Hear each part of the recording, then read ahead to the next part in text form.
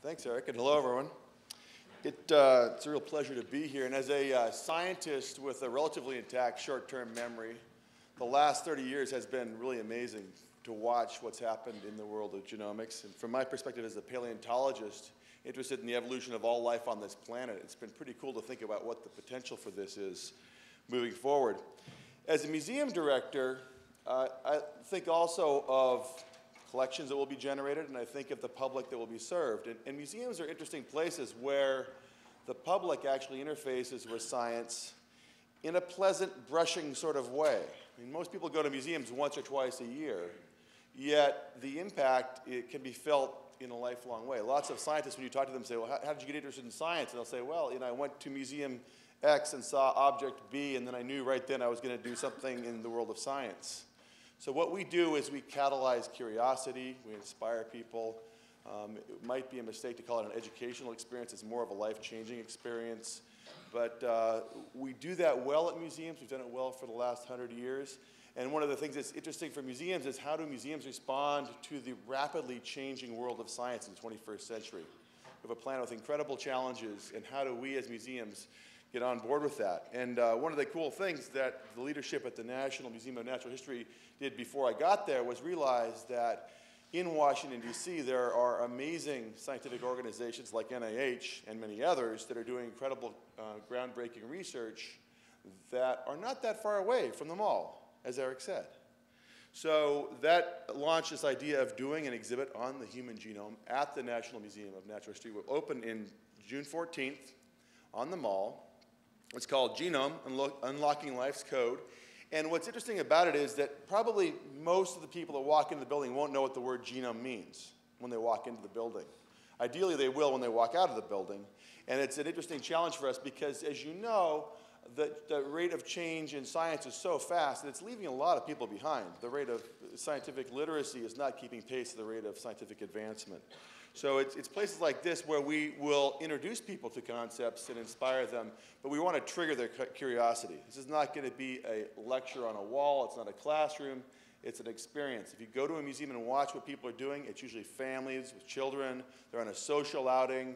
They're going there because they know that it's really interesting, and they think it might be good for them. That's the general premise. I really want to thank Eric Green, who really did come up with the idea for this and drove the partnership. And I think it's an inspired thing because partnerships between organizations that create knowledge and organizations that distribute knowledge are really important as we think about the next part of this century, where we've got a lot of very interesting, complex challenges that probably have scientific, engineering, technical solutions if we can figure out the politics and the social activities that stitch this stuff all together. We also were very lucky to receive funding from Life Technologies Corporation. Its CEO, Greg Lucier, who gave us on the order of $4.6 million to fund this exhibit. And that's one of the tricky things about partnerships is there's lots of good ideas. We have great venues, but you need to bring the resources to the table to present the actual exhibit to the public. So that's kind of the framework of how this exhibit came to be.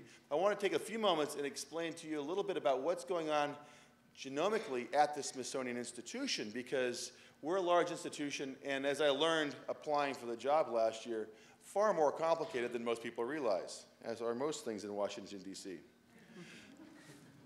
The Smithsonian Institution, founded in 1846 based on a bequest by a British fellow who never actually came to the States. He just wanted to increase and diffuse knowledge. Presently consists of 19 museums, 9 research institutes, and a national zoo. Many of these buildings are on the mall, but not all the museums on the mall are the Smithsonian, which is always confusing to people as well. But when you think Smithsonian, most people think the big museum mall experience in Washington, D.C. And it is a big museum mall experience. More than 30 million people a year visit the mall museums in Washington, D.C. And most of those people are visiting once in their life, or maybe for the first time in their life. So that number, 30 million, repeats and is unique every year, which is pretty amazing to think about the number of people that actually have a museum experience on the mall in Washington, D.C. It's the great 8th grade American experience. And we see it in spades in Washington, D.C. in the mall in March during spring break. And if you think about that, this is the place where 8th graders come. And if we can trigger that moment of curiosity when they come, when they're in 8th grade, then we turn them over to you guys. That's the game plan. Now, the Smithsonian is far broader than the mall. It exists all over the world. We have research stations everywhere, and we've created a number of interesting coalitions and organizations where we're working together. Here's just one example, the Smithsonian Institution Forest Earth Observatory. This started with our group in Panama. We have a number of major units that are far-flung, but one is the Smithsonian Tropical Research Institute in Panama, where after the formation of the Panama Canal, we decided it would be good to do some science on the tropics in Panama. And in Panama, we established a 50-hectare plot in a diverse tropical rainforest and mapped every single tree on the plot to watch those trees grow. And you say, well, why do you have to watch trees grow? Well, in the tropics, where the seasons aren't well expressed, trees don't make annual growth rings. There's no seasonality that makes the rings. So it's very difficult in the tropics to actually know how old a tree is when you cut it down. If you cut a tree down in Bethesda, you can count the rings, say that tree is 67 years old. You cut a tree down in Panama, and it looks like butter. There's no growth rings. So the biodiversity of the planet, highly concentrated in the tropics, yet we don't know very much about forest dynamics in the tropics. So the Smithsonian set up this plot to watch trees grow. This has now grown to 47 plots in 21 countries with 74 partners. On those plots are 4.5 million trees, and something like 60% of the generic tree diversity of the planet. So on our plots now, we have a pretty good watched sample of the diversity of trees on the planet. We've recently started a similar program with the marine world with a thing called Tannenbaum Marine Observatories, where we're putting out plots in the world's oceans to take repeated observations of the health of the oceans. Now, in both cases, we started out doing these things using the basic taxonomic science of descriptive morphology that traditionally characterizes museum science. We rapidly have come to realize that genetics and genomics are the way forward to really understand the biodiversity of the planet. Which brings us to the National Museum of Natural History, which is the world's largest natural history museum, but only 10% of the Smithsonian Institution.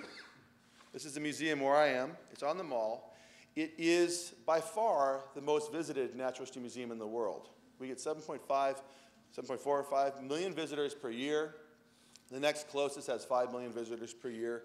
Now, what does 7.4 million visitors a year mean? It means that on the last week of March that just passed, we had 380,000 people in the building. Now, that's a number that most museums in this country cannot equal on an annualized basis. We do it in a week in March. So we have a lot of people flowing through that space. They're going to see this exhibit and have their first experience of the word genome and maybe get their curiosity catalyzed and think about what the potential is for them in their future.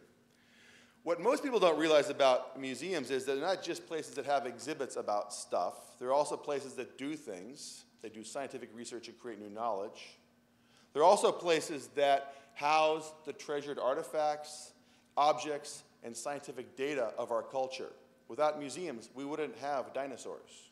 Without museums, we probably won't have the long-term preservation of the biologic tissues that form the basis for much biologic research. So at this museum, we have on staff somewhere around 200 scientists, but a scientific community that's far larger because many scientists from around the world come to Washington, D.C. to study the collections that we house.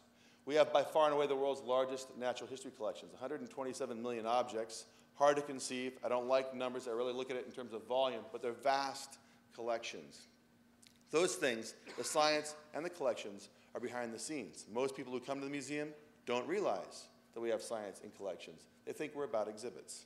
We're about all three things. So one of the great potentials for this museum is to shine light on the back of the house. From my perspective, the back of the house isn't just what we do at the Natural History Museum or what we do at the Smithsonian. It's what we do with science writ large in the world. And the NIH is a great example of that, just up the red line from DC. Here's an example of where our collections come from, the collections that we house at the National Museum. You can see they come from everywhere on the planet. Just a glance at some of the collections. We have 7 major kinds of collections. And the interesting thing about them all is that, well, at first blush, they may not all seem to you to be relevant to genetic and genomic study. I would submit that they all are.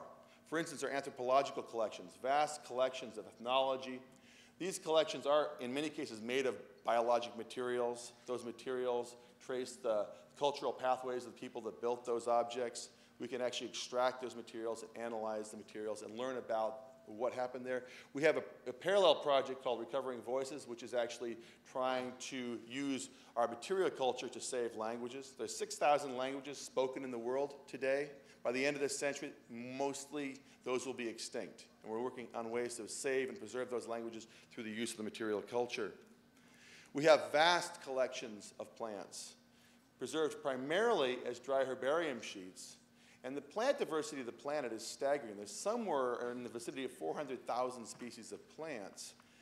We have over 100,000 type specimens at this museum, the original descriptors of these plants. If you want to think about looking at the biodiversity of plants, the genetics of plants, where would you go? You'd go and look at the actual genetic information that are stored on shelves here in the museum. And of course, with museum collections, you have challenges related to the fact that much biologic tissue is dried or pickled or stored.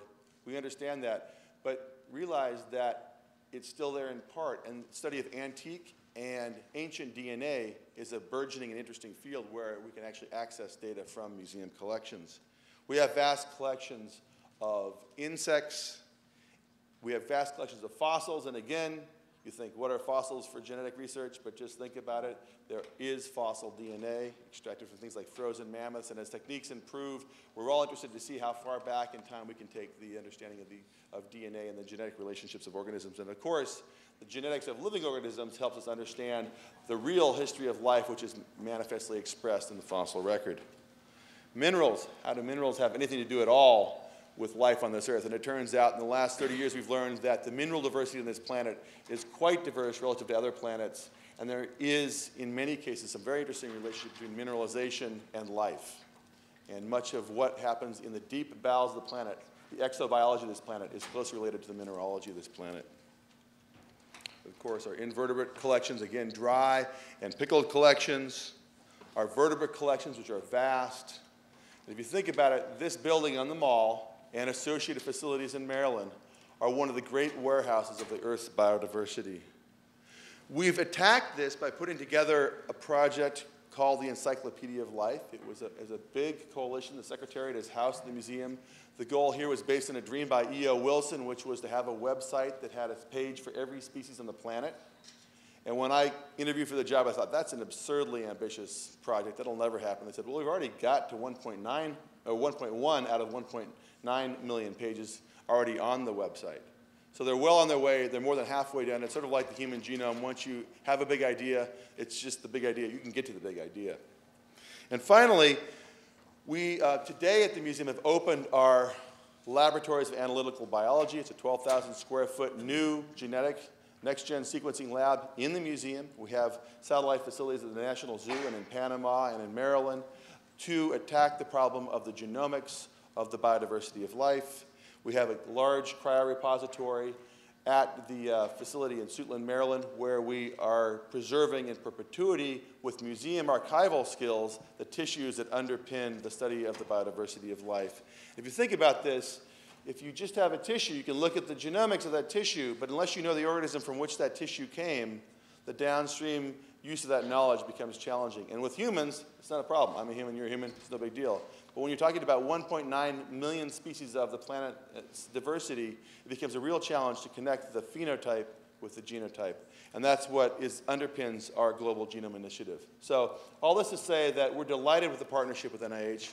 Great thanks to Eric Green and Vince Bonham, Francis Collin for their support of it. I think it's an innovative new partnership between a major scientific agency and a major public museum, and we're delighted to be part of it. Thanks very much.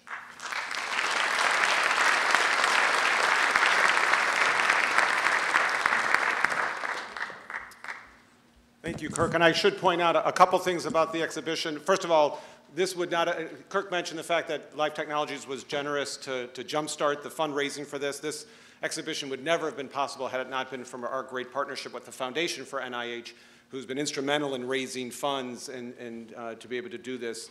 And it had involved many, many donations from other major donors. The other thing, for those who are interested in coming and visiting the exhibition when it opens in mid-June, it's really easy to remember, for especially human geneticists in the audience. It's Hall 23, which is the same number of the pairs of human chromosomes. That's easy to remember. If you're not a human geneticist, just go to the Hope Diamond, which is visited by over 4 million people annually, and take a left. and then you'll come right into our exhibition. So we look forward to seeing you there. It will be resident at the National Museum of Natural History for about 14 months, and then starting after that, it will tour North America for about 4 to 5 years. So with that as a feel-good story, we're going to now turn our attention to the scientific part of this day's event, and we're going to have now a series of just fabulous talk by just terrific genomic scientists. And this will be started off by Sarah Tishkoff, who's going to talk about African integrative genomics implications for human origins and disease.